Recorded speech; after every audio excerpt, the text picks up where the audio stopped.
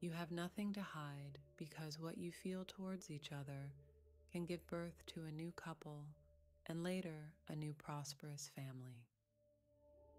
It is not a sin to have that feeling in your heart.